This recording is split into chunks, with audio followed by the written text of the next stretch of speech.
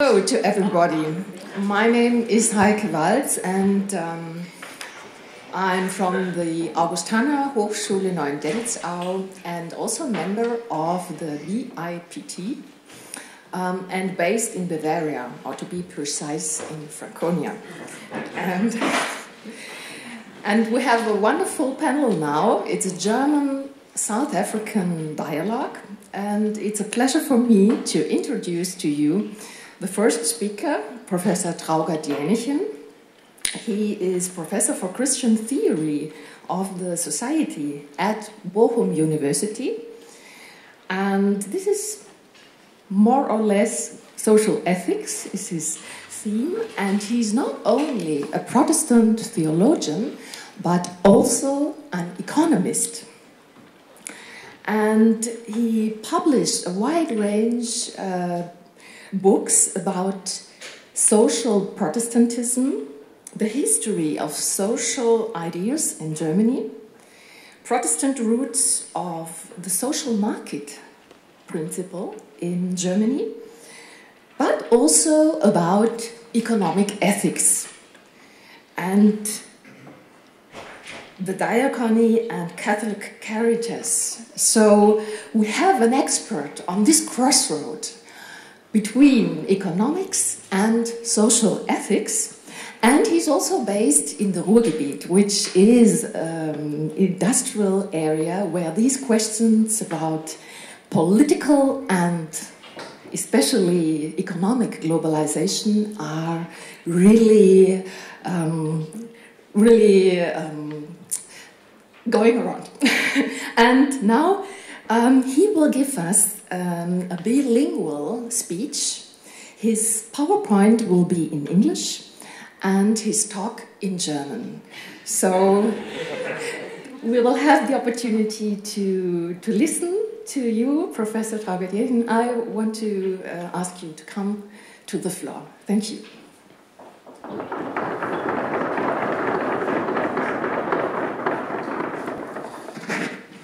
Ja, thank you. It's just to save time. Okay, ich gehe in 4 Schritten vor. Ich werde ganz kurz was zur Globalisierung sagen, ihre Konsequenzen darstellen und dann fragen, was Public Theology in diesem Kontext bedeuten kann.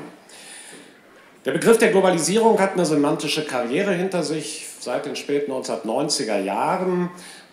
Nichtsdestotrotz, bis in die Gegenwart ist es eine eher unpräzise und nicht klar umrissene Vorstellung. Deshalb ist es für mich hilfreich, eine historische Perspektive einzunehmen. In historischer Perspektive kann man eine erste Globalisierung, die Zeit des Kolonialismus und des klassischen Imperialismus, unterscheiden von der zweiten Globalisierung seit den 1980er, 90er Jahren. Der Unterschied, ganz kurz, ging es im klassischen Kolonialismus im Wesentlichen um den Kampf, Wettbewerb um Einflusszonen, um Rohstoffzugänge und so weiter. Haben wir jetzt einen intensiven Wettbewerb zwischen Produktionsstandorten, einen intensiven Wettbewerb um sozusagen ökonomische Effizienz in unterschiedlichen Weltreligionen. Diese Globalisierung seit den 1980er, 90er Jahren hat verschiedene Rahmenbedingungen. Es gibt das politische Konzept der neoliberalen Deregulierung, die ganz wesentlich dazu beigetragen hat. Daneben aber genauso bestimmte technische Voraussetzungen wie die Informations- und Kommunikationstechnologien oder neue Formen der Logistik und anderes. Ich habe hier einige Definitionen Ihnen an die Wand geworfen, ohne auf sie im Einzelnen einzugehen. Ich denke, es ist grundlegend wichtig, zwischen Neoliberalismus und Globalisierung zu unterscheiden. Historisch kennen wir sie seit den 1990er Jahren nur in einem engen Konnex. Systematisch gibt es allerdings Differenzierungen. Gegebenenfalls können wir darüber noch diskutieren, aber um das sozusagen festzuhalten, dass es nicht von vornherein nur auf eine politische Ausrichtung festgeschrieben wird. Was sind nun die Konsequenzen der Globalisierung? Zunächst in systematischer Hinsicht, das erscheint mir sehr wichtig zu sein, verändert die Globalisierung das Raum- und Zeitwahrnehmen. Räume verlieren schlichtweg an Bedeutung und alle gesellschaftlichen Akteure, die auf Räume konzentriert oder basiert sind, wie das Rechtssystem, der Nationalstaat, ich denke in vielerlei Hinsicht auch die Kirchen und die Religion, verlieren an Handlungskompetenz, all diejenigen, für die Räume tendenziell vernachlässigbar sind und die sehr schnell mit Zeit umgehen können und müssen, wie das ökonomische System oder auch das Wissenschaftssystem, gewinnen an Handlungsmacht und an Bedeutung. Ökonomische und soziale Konsequenzen der Globalisierung sind das, was am meisten diskutiert werden. Es gibt weltweit gesehen durchaus beachtliche Wohlfahrtsgewinne durch die Globalisierung. Nicht zuletzt auch die absolute Armut ist zurückgedrängt worden, nicht nur wegen der Globalisierung, sondern auch wegen der Millenniumsziele und so weiter. Aber nichtsdestotrotz haben wir sowohl absolut wie auch in Prozentzahlen dort einen erfreulichen Rückgang. Was die Kehrseite ist, überall in den nationalen Gesellschaften wie auch weltweit wächst die Ungleichheit, zum Teil dramatisch. Man kann das mit Hilfe bestimmter statistischer, soziologischer Messdaten, Gini-Koeffizient und so weiter relativ genau nachhalten. Und dieses weitere oder weitgehende Anwachsen der Ungleichheit ist eine der sozusagen größten Herausforderungen der Globalisierung und dann natürlich die problematischen ökologischen Folgen, die damit verknüpft sind. Ja, hier einfach mal ein Schaubild, was sozusagen die Dominanz des globalen Nordens zeigt. Wir haben hier eine aggregierte Darstellung von Börsenwerten, von Handelsfinanzströmen, auch von Flugrouten und Touristen. Und Sie sehen sozusagen, wie das, was man klassisch die Triade nennt, eine absolute Dominanz im Blick auf den Welthandel, den Weltverkehr ausübt und wie relativ dünn die Ausrichtungen in den Süden sind. Eine noch andere Tabelle macht das noch einmal deutlicher. Wir haben hier Weltprojektionen, die die Größe des Landes in Relation zur Wirtschaftskraft darstellen, oben von 2003 und dann eine Prognoseprojektion von 2030. Auch da wieder die ganz klare Dominanz des Nordens gegenüber dem Süden. Nordamerika wird eher stabil bleiben, Europa vielleicht stagnieren, wenn man die Zahlen vergleicht, und Ost- und Südasien eher eine weitere Entwicklung nehmen. Das Problem ist, dass, wenn nicht etwas Dramatisches geschieht, der Süden, vor allem Südamerika und Afrika, eher noch mehr abgehängt werden, als das gegenwärtig schon der Fall ist. Und wenn man jetzt eine Welttafel hätte, die die demografische Entwicklung zeigt, sehen wir, dass das genau umgekehrt ist. Und über die Konsequenzen, die sich aus diesen beiden Bildern dann ergeben, brauche ich, glaube ich, in diesem Raum nicht viel zu sprechen. Das liegt sozusagen auf der Hand. Neben den genannten ökonomischen, sozialen gibt es, glaube ich, auch grundlegende soziokulturelle Konsequenzen der Globalisierung, die ich zumindest ganz kurz ansprechen möchte. Denn getrieben wird die Globalisierung wesentlich durch internationale Finanzmärkte und deren Verwertungslogik. Das ist jetzt nicht nur ein ökonomisches, sondern ich glaube auch ein ganz stark sozialkulturelles Problem. Denn dadurch, dass dies passiert, werden sozusagen geldbasierte Interaktionen, Verrechenbarkeit, Objektivierbarkeit zu dem kulturellen Maßstab, nach dem unsere Wahrnehmungen und nach dem auch unsere Verhaltensmuster erfolgen. Die scheinbare Eindeutigkeit von Zahlen, von Geldströmen sind eben nicht nur ein ökonomischer Fakt, sondern sind auch etwas, was kulturelle Wahrnehmungen prägen, indem sie immer dominanter werden in der medialen Kommunikation und auch weit darüber hinaus. Das ganz kurz als Vogelperspektive, ein paar Stichworte zu dem, was man zur Globalisierung in der Kürze der Zeit sagen kann. Eine ganz kurze sozialphilosophische Zwischenbetrachtung, bevor ich dann zu den eigentlichen Herausforderungen von Public Theology eingehe. Der Westen, wenn man es mal so ganz global sagt, ist natürlich stolz auf das, was Habermas etwa einen egalitären Universalismus nennt. Der ist in sich ambivalent, weil einerseits dieser egalitäre Universalismus natürlich auch so etwas wie der Masterplan des Kolonialzeitalters und der Missionsstrategien waren, und auch wer heute den Freihandel verteidigt, hat in der Regel universalistische Prinzipien. Auf der anderen Seite, sagt Habermas, ist aber gerade auch der Universalismus in dem Sinn ein Anknüpfungspunkt für Kritik an problematischen ökonomischen und sozialen Konsequenzen. Allerdings ist das die Selbstwahrnehmung des Westens in ihrer Ambivalenz, wie sie Habermas sehr schön herausstellt, aber in der Fremdwahrnehmung sieht das nochmal anders aus.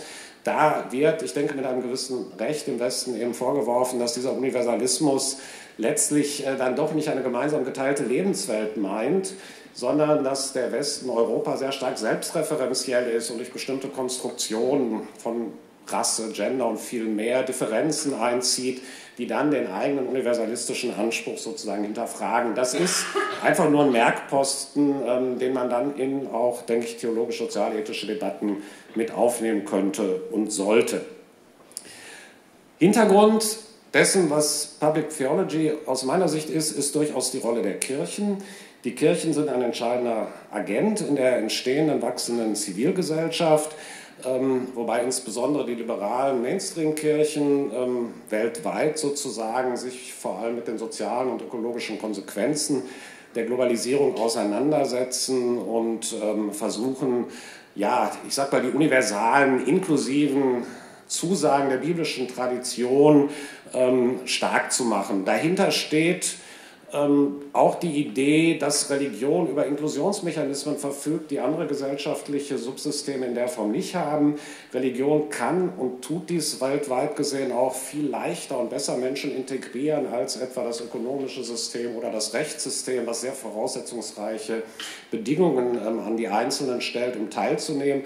Im Religionssystem kann man relativ leicht teilnehmen, man muss irgendwie überzeugt sein, beten oder was auch immer, und das ist ein Inklusionsmechanismus, der in Berlin eher schlecht, aber weltweit immer noch ganz hervorragend zu funktionieren scheint.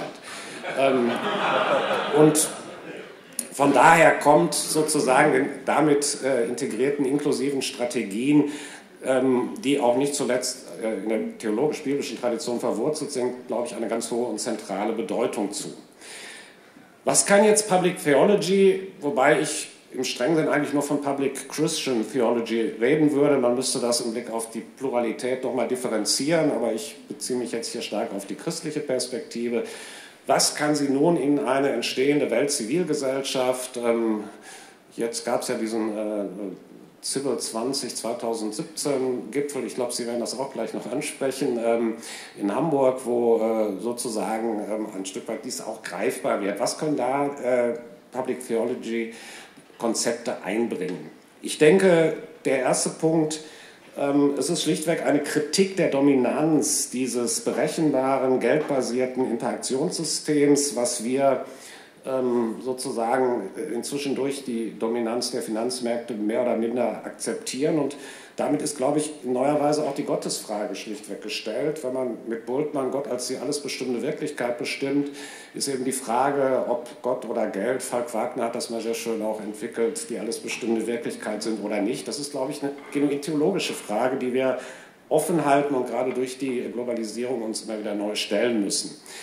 Daneben kann und sollen die Religionen alternative Wahrnehmungen des Menschseins gerade durch ihre Symbolkraft öffentlich ausdrücken können.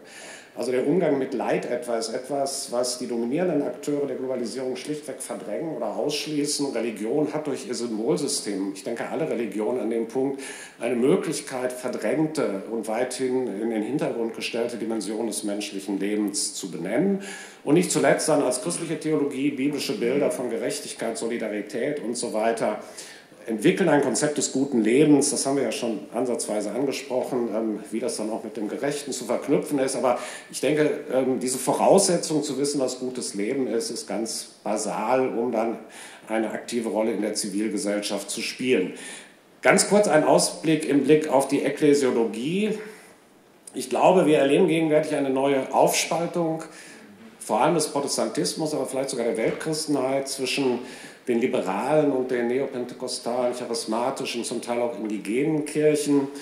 Ich denke, was wir brauchen, ist eine neue Würdigung, auch dieser neopentekostal-charismatischen Traditionen. Sie integrieren zum Teil gesellschaftlich aufstrebende Schichten, vor allem in Südamerika, vor allem aber auch stark marginalisierte Gruppen, etwa in Afrika. Und ich sage mal, selbst so etwas wie das Gospel of Wealth ist etwas, was man theologisch herausfordern und ernst nehmen muss, weil dort in möglicherweise verzerrter Form, aber das ist jetzt schon eine problematische Wertung, Dinge, die mit gutem Leben einfach zu tun haben, eine Rolle spielen und ausgedrückt werden. Und da Wege des Dialogs und der Kommunikation zu finden, halte ich für eine ganz zentrale ökumenische, ekklesiologische Herausforderung. Und ich glaube, die soziale Ethik und damit auch die Public Theology kann eine ganz wichtige Brücke an diesem Punkt bilden, weil über Konzepte gemeinsamen guten Lebens, was soziale, ökonomische Angelegenheiten angeht, kann man sich leichter einigen als über vieles andere. Zumindest wäre das eine deutsche ökumenische Erfahrung aus den letzten ungefähr 110, 20 Jahren. Ja, damit bin ich schon zum Schluss gekommen und bei der letzten sozusagen Tafel. Was kann Public Theology jetzt im Blick auf die sogenannte zweite Globalisierung tun?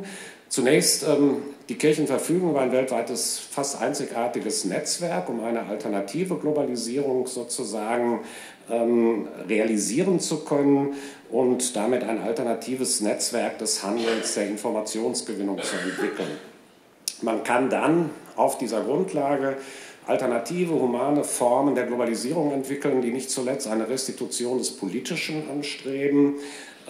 Und es geht um eine wieder Neueinbettung der Ökonomie in Lebensweltbezüge, vor allem in politische Bezüge, die durch die reale neoliberale Politik weitgehend verloren gegangen sind. Dann kann und muss Public Theology sozialethische Kriterien entwickeln, um vor allem die institutionellen Defizite, die sowohl das weltweite Handelssystem wie auch einzelne Ökonomien im Norden wie im Süden, ich habe das Stichwort Korruption einfach da nur mal hingeschrieben, aber vor allem eben auch institutionelle Defizite weltweit, die noch dramatischer sind, dann ja, ein Stück weit wieder bekämpfen oder korrigieren zu können. Und schließlich und letztlich ist man einfach ein wichtiger Dialogfaktor, nicht zuletzt mit den treibenden Kräften der Globalisierung, mit Finanzinvestoren oder auch mit ökonomischen Akteuren, Unternehmen. Und es gibt sehr viele gute Beispiele, die ich im Einzelnen nennen könnte, die zeigen, wie eine bestimmte Kritik, manchmal auch Skandalisierung von Handlungsformen durchaus dann dazu beitragen kann, dass auch diese Akteure lernen, sich ändern, so etwas wie Unternehmenskodizes entwickeln und dadurch dann auch sozusagen als Akteure auf der mittleren Ebene ihren Beitrag leisten, um die Globalisierung schlichtweg humaner zu gestalten. Und das wäre, denke ich, der entscheidende Zielpunkt. Das war's. Vielen Dank für Ihre Aufmerksamkeit.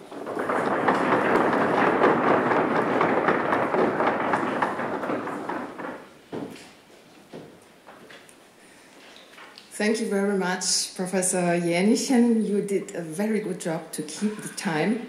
I must admit, I myself, I'm not so good in keeping the time. I'm Latin Americanized, but I will do my best now. And I have the pleasure to introduce to you Dr. Dion Forster, the director of the Bayers-Naudet Center for Public Theology. And as you all know, South Africa and especially Stellenbosch University has a big tradition in public theology, and he also teaches systematic theology, ethics, and public theology there.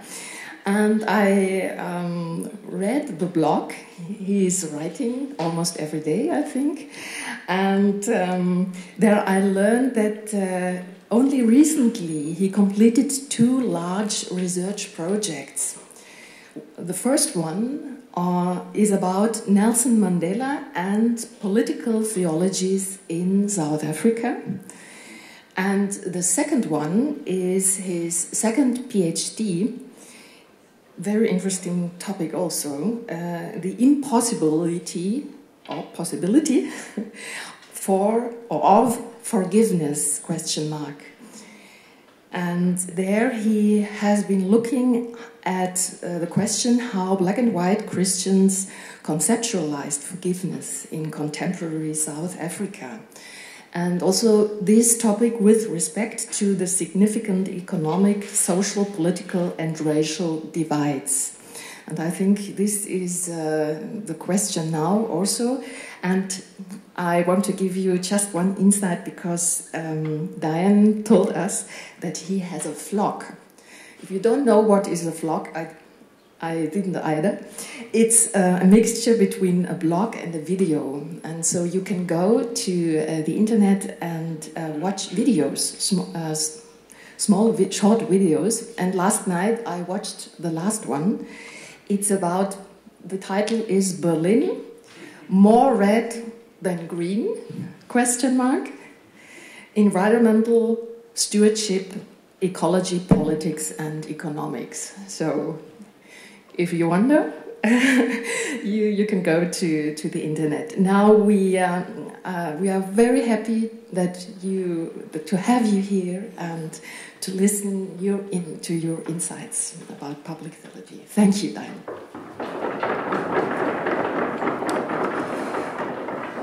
Right.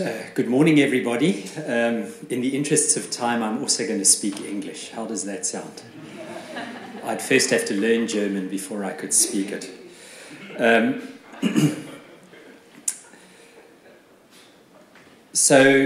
Just quickly to say, I'm going to cover three basic things. I often start my lectures in this way so that if persons want a nap, they're welcome to take it.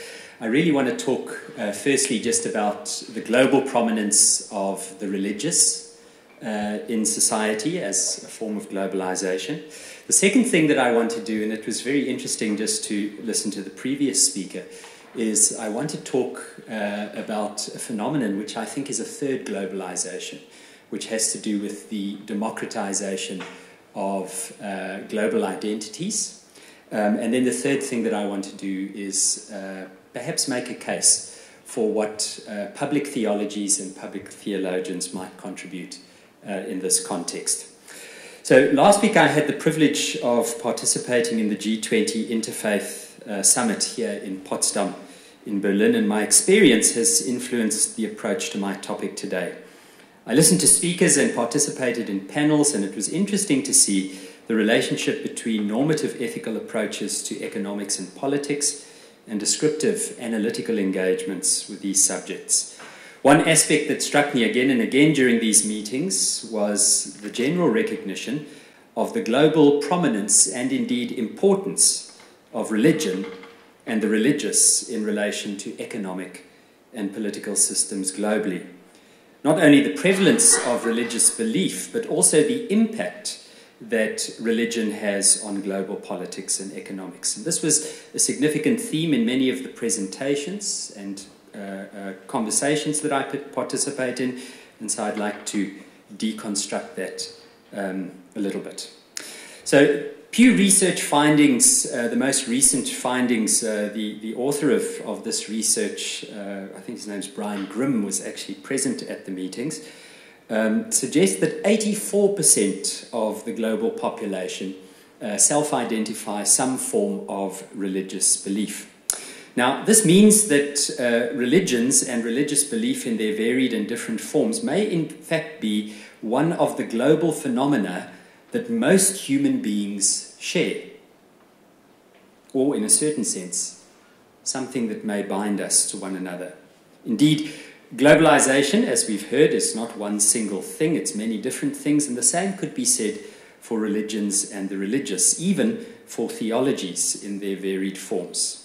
And of course we know that religion is not one thing, but there are some points of intersection between notions of belief and the consequences of beliefs in the lives of persons and the ways in which these give expression to complex social and theological identities. And of course, also how those identities shape structures. Now, in this regard, I tend to adopt a Hauwassian perspective that religion and theology are not ontologically different. The separation is a construct, a necessary theoretical delineation for concept clarification, but in the lives of most religious persons, there is actually no separation between religion and theology. The two mutually intersect. Religious beliefs, religious communities as actualizations of beliefs are a complex interaction of theological conviction and social identity. And one of the things that I will do is think about this from the perspective of being an African and a global citizen. You see, my own social identity is already complicated. I find Charles Taylor's critique of the traditional displacement theory of secularization discourse as a helpful resource in this regard. And it does show me that what we call the religious is varied as the notion of the global itself.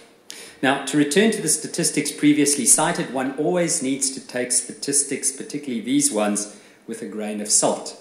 I don't remember, by the way, participating in that survey. Moreover, as we know, the wide scope of religions and religious traditions, as we have noted, does not mean that people have a great deal in common. However, the research suggests that 31.5% of this group indicate that they are Christian, the largest grouping amongst the global religious. 23.2% identify as Muslim, 15% as Hindu, 16.3% as unaffiliated, and the remainder are supposedly persons who hold no faith perspective. Now, these confessional and religious groupings do have some measure of internal coherence, and it cannot be denied that they foster a measure of shared social identity, even if there are doctrinal differences. Regardless of the valid objections, even if this statistic is only partially correct, in spite of the wide variety of what can be classified as religion and religious, there are at least some plausible consequences for faith and public life globally. So that's the first point that I want to make. We live in a world in which religion and the religious features prominently, whether we see or acknowledge that or not. The second point that I want to make relates to the democratization of globalization. Now, the impact of religion on society is not a new phenomenon. I think many of us can cite many examples of this. But from an African and indeed a majority world perspective, I can concur that the place, voice, role, and our space around the theological table has changed and is changing within the world. Theology, religion, and indeed the voice of the two-thirds world religious is finding a place in the global conversation on religion, politics, and economics. The proliferation of information technologies, global news media, global trade, global politics, are facilitating an increasing awareness that in spite of our, and I quote, radical differences and diverse contexts, we form part of one world which we all share, according to Dirk Smith, end of quote. So let's consider just one aspect of how this works. I'm sure all of us would remember the shaky cell phone video recordings from Tahrir Square in Egypt in 2011, or in 2010, the global uproar that resulted when the Florida extremist Christian pastor Terry Jones threatened to burn a copy of the Quran. Indeed, with the election of Donald Trump, the exit of Britain from Europe, we've seen that global citizens are finding ways to participate and even shape global conversations without needing the permission of power brokers or professionals.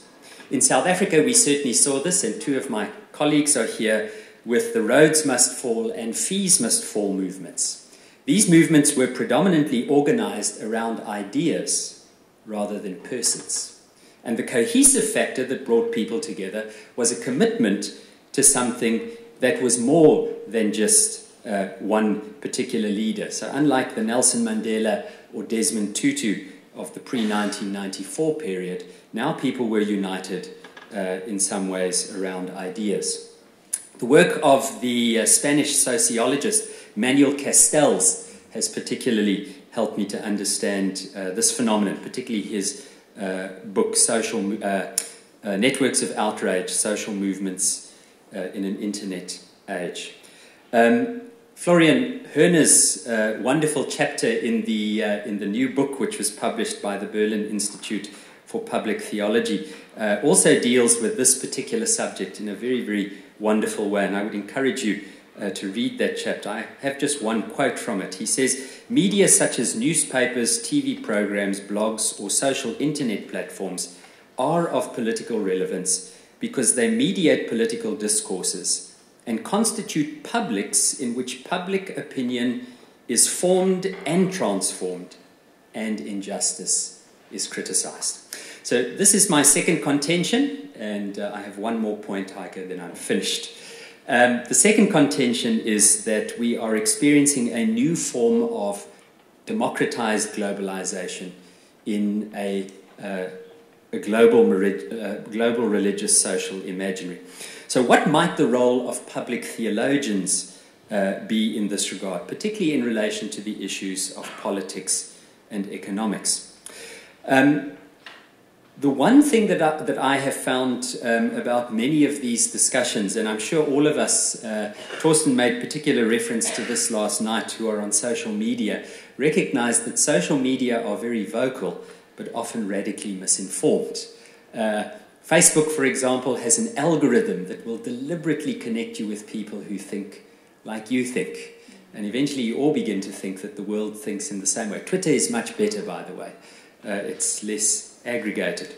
And I think that in this kind of global world where people hold beliefs and the beliefs have public consequences and they're expressing them on platforms without the need of moderation or permission, the role of the public theologian is to remain a critical discourse partner.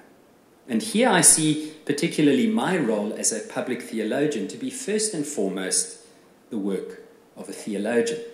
As Marcia Pally reminded us yesterday, to remain connected to the traditions from which I come, to be able to give some kind of understanding, to remind and invite people to re-engage the notions from which they are drawing strength and insight, but also to allow the voices of those who are reforming or transforming the traditions that I hold to bring new perspectives to my work.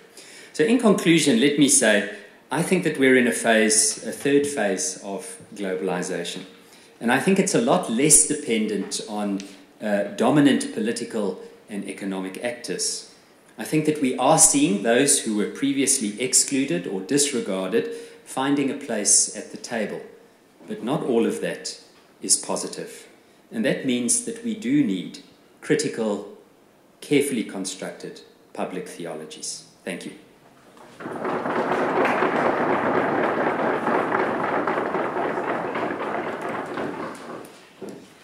you very much. Please come to our both of you here. I think this is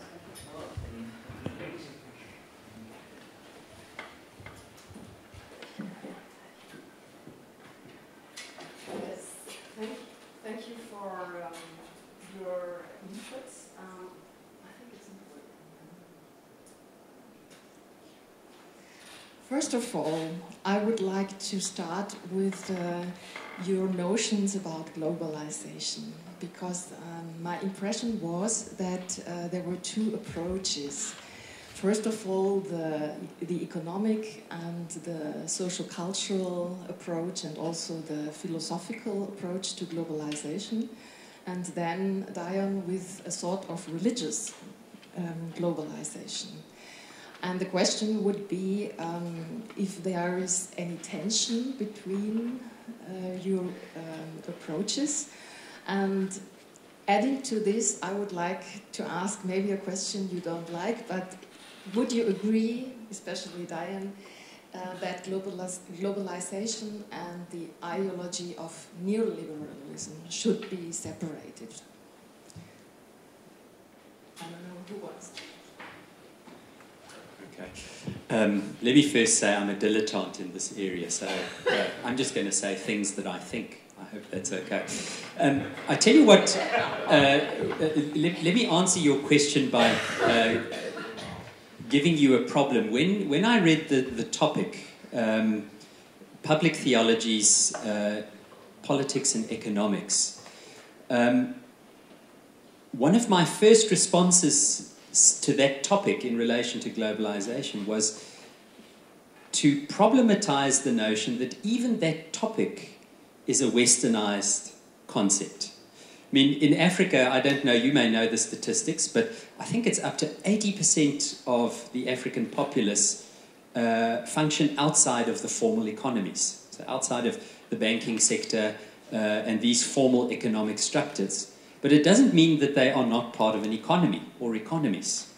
So, in some senses, my approach to the notion of globalization says that if all we are looking at are articulated, regulated, identifiable, particularly from a Western knowledge perspective, structures such as policies, trade agreements, international bodies, then we're disregarding a very, very significant part of the two-thirds world, the majority world.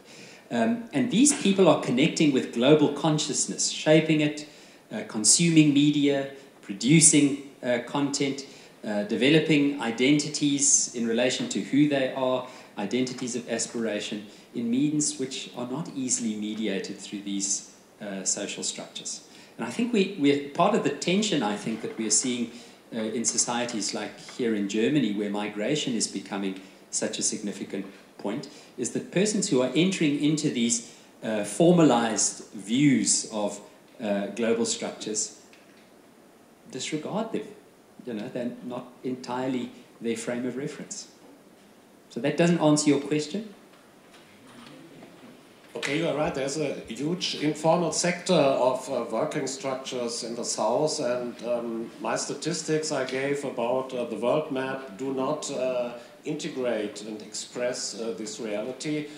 But nevertheless, okay, what I wanted to show is a Western perspective, but the majority of the people in the South, they were addicted to this perspective because they want to come to Europe, to the US. They want to be integrated in the formal sector of working, of economies, and so on. And so we are challenging the problem. We have a globalization of mass media, of social media, and so on. All people are knowing a lot about the world, but we have no possibility to integrate them in our formal political and economical structures. And this we have to do. We have to bring a formal sector of living from your own work and so on to the countries of the South. There's no alternative to this.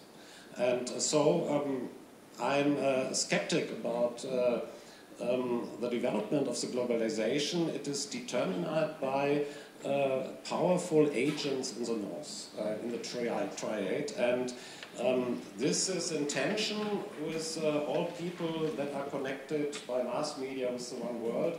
And I do not know any solution of this tension.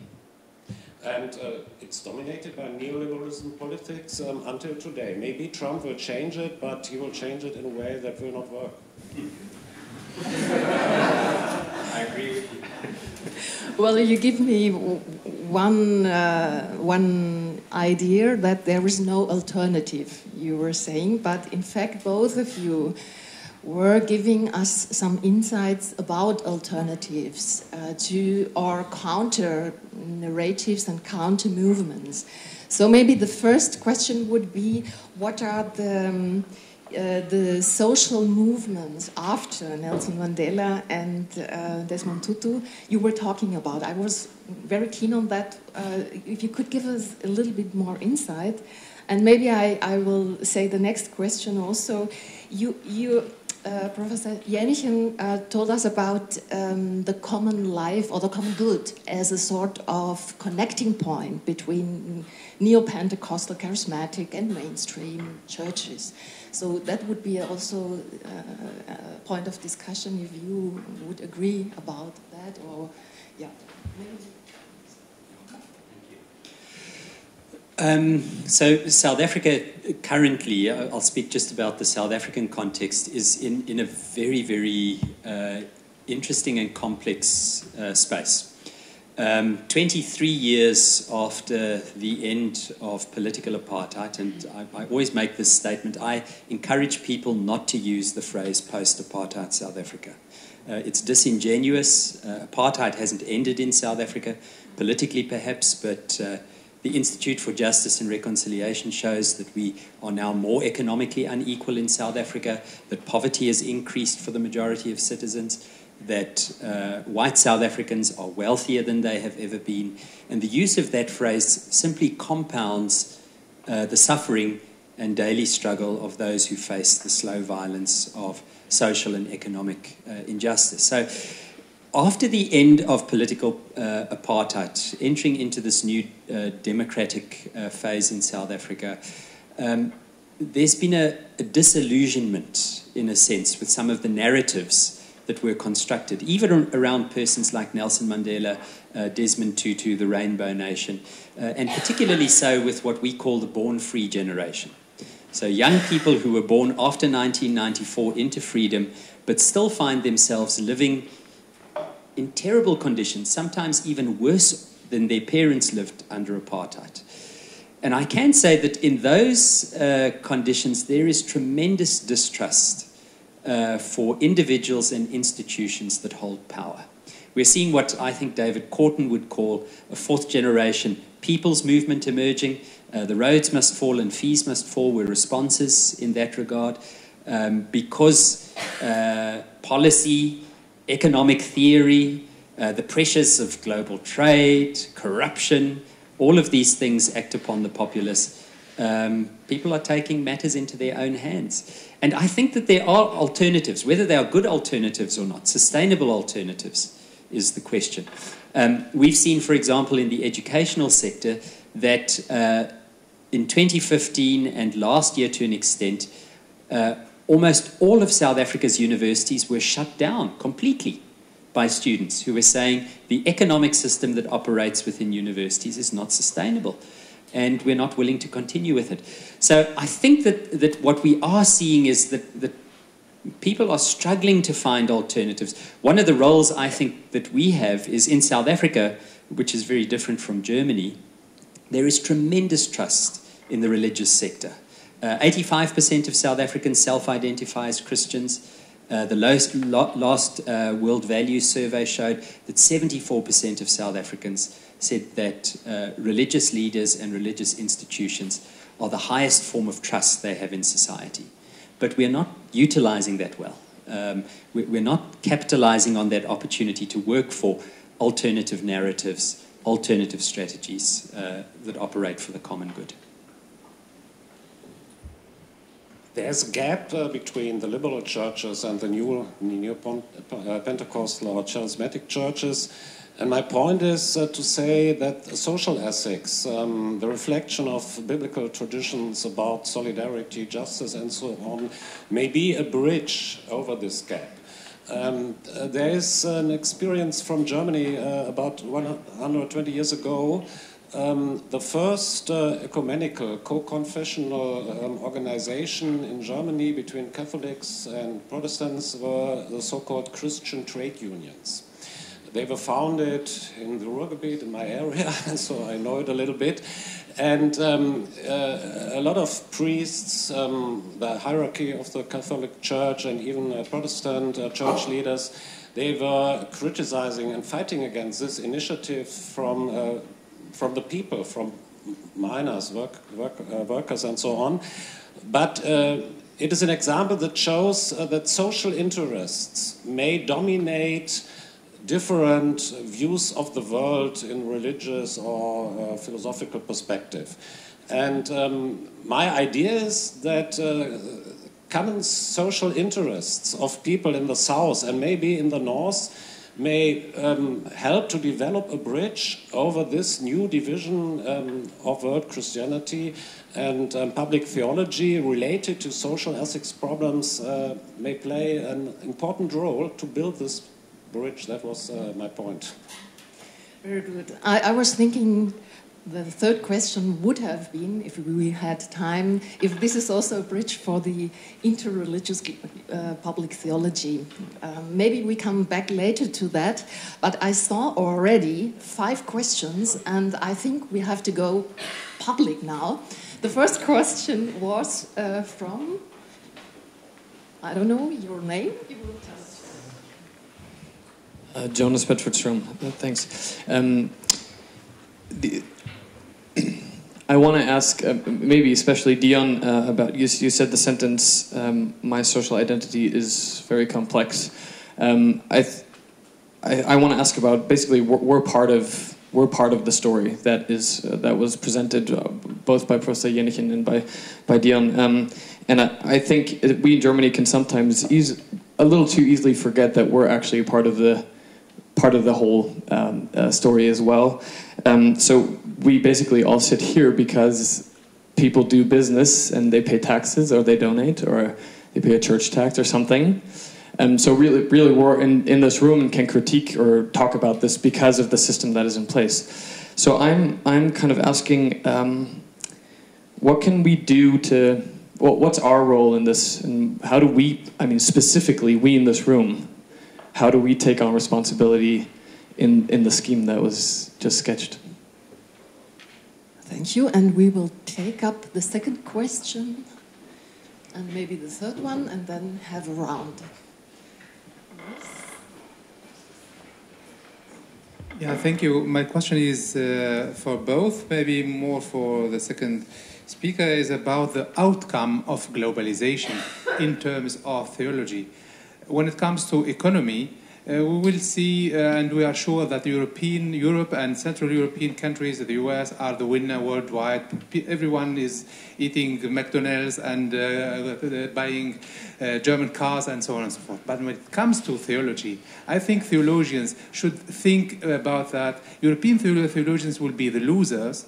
Honestly, also Muslim theologians in Europe will be the losers, because the values that we share in Europe, European values like human rights, homosexuality, and all this debate that the Christian church had in Europe, my colleagues from all over the world, they don't identify themselves with the European values of the church and of the mosque and all this.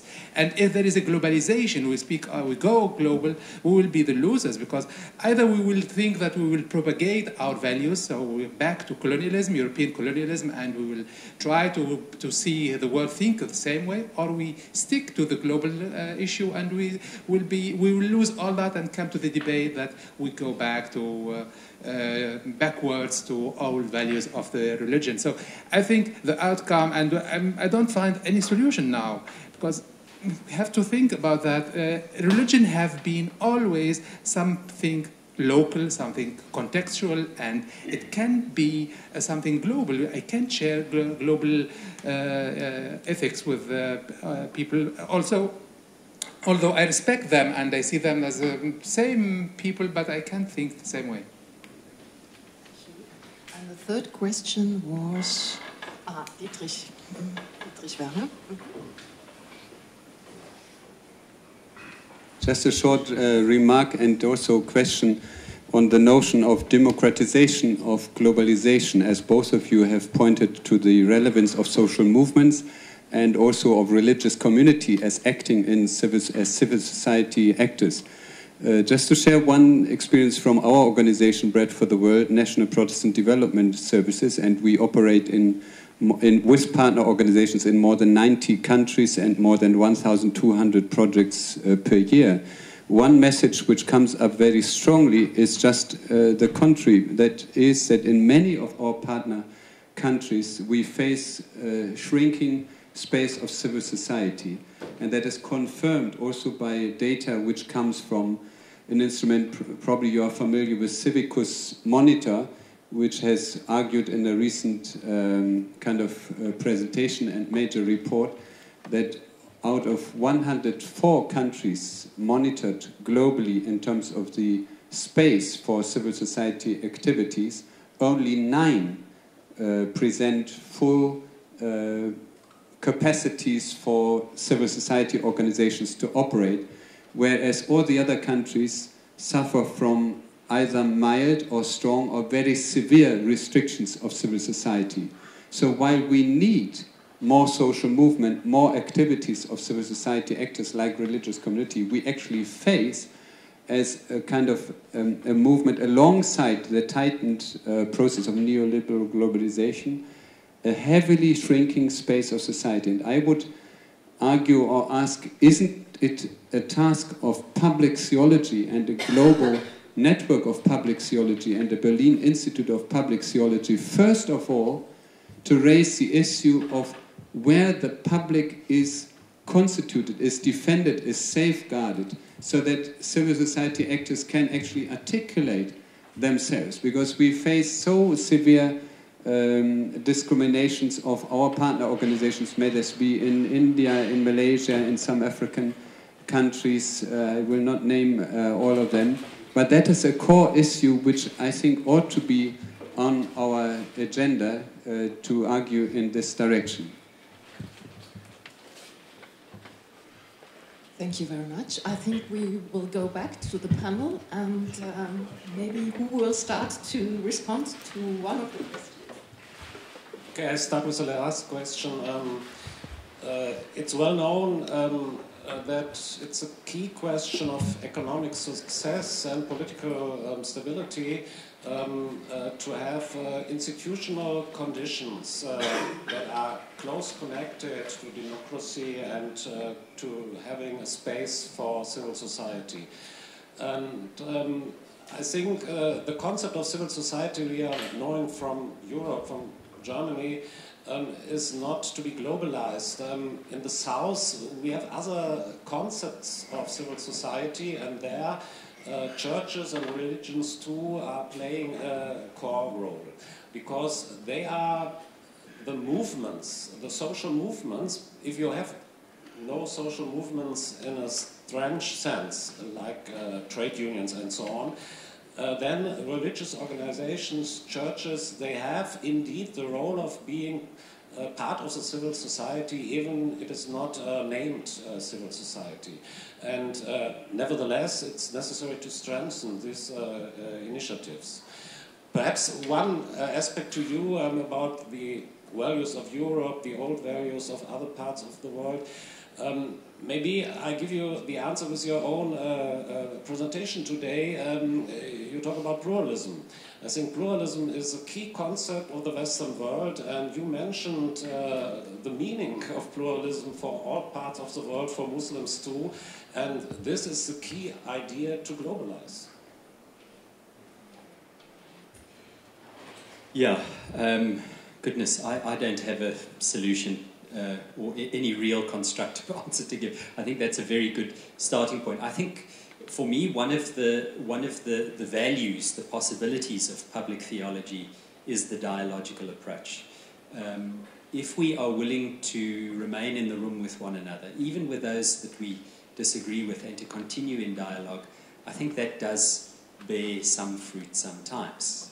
Of course, it doesn't always. But I think that's a valuable resource in public theologies.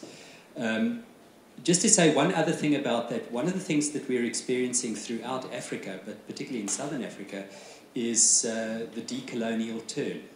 So to ask who occupies the centre. And I can say that the traditional power relationships will not be sustained. They will not be sustained. They're changing already. The social imaginary in our context is radically different to what it was just 10 years ago, and it's shifting tremendously. And some of it good and some of it bad. Jonas, maybe just to offer one little bit on what you're saying. For me, part of the way in which I've grappled with your question about social identity and what should we do in this context is to ask the question, who is the church? I think very often I hear people saying the church should do this or the church should do that. Now, in South Africa, the church was very involved in the deconstruction of apartheid, as we know, and one of the critiques has been that the voice of the church is silent. But that's simply not true. I don't know if you know, but the three most powerful individuals in South Africa are all ordained pastors. Jacob Zuma, our president, was ordained by a neo-Pentecostal church. The Minister of Justice is an ordained pastor in a neo-Pentecostal prosperity church. The leader of the opposition is a minister of a prosperity church. So it's not that the voice of the church is silent. Perhaps it's just a very difficult, and I would venture even to say an irresponsible voice, which we are hearing. So I tend to say three things. The first thing is we need to clarify the term, the concept, as Marcia would say. We need to reclaim it. And in South Africa, certainly church operates on three different levels. We have the institutional ecumenical church, which is good at engaging policy, often very progressive and can play a role. We have the local congregation that has a responsibility to bear in terms of moral formation, discipleship and care. And then we have our members in a society such as ours. I mean, I'm a Methodist. 65% of South Africa's parliamentarians are members of my denomination. And look what's going on. So we have a responsibility to also say the church is not just a place where we go or a time when we meet. These members of the church are active in society, they're active in the private sector, and we are the ones who are wreaking havoc. And I think public theology has a role to play there, to begin to question, critique, sometimes even, I think, like Jonas was saying, be a little bit prophetic, but maybe 10% prophetic at a time. So coming two more questions. Oh, the boss is saying no, but we started late. Okay. 5 minutes. Give me 5 minutes, but if you don't want to ask a question, do your question. Okay. Arm twisted. This is a question a little bit more to Professor Jähnichen. When I spoke yesterday, I ended my talk by saying, and we could discuss the economic policies and praxis that would come out of a relationality as informed by the Christian and Jewish tradition in the discussion. And in the discussion, no one asked about economic policies. So I wanted to pass the baton to you and ask, what do you see as key or most important, most transformative economic structures or institutions or policies that would emerge from the principles that you discussed, the Christian principles that you discussed? What would you like to, or what would you like to see? What do you see as emerging from these? What specific economic institutions or changes? Thank you. So no more questions then? I think we need a re-embedment of economic system in politic structures. We need, in Germany, we are talking about the social market system. This is a form of a frame given by politics, by laws, even by social inventions, and then within this frame, economics may work. And neoliberalism says economics is a system of its own. It's deconnected from all parts of the living world, and we have to reintegrate it, re-embed it by politics. My hope is that the European Union may play a role of a transnational institutional concept of new economics. But this is a hope, no more. I do not know any other alternative. Well, thank you very much. I think the question of a decolonial public theology will be our task to fulfill, but I think now we have to break up and we can maybe talk about it later. I want to thank you so much for the panelists and also the public for the inspiring discussion. Thank you.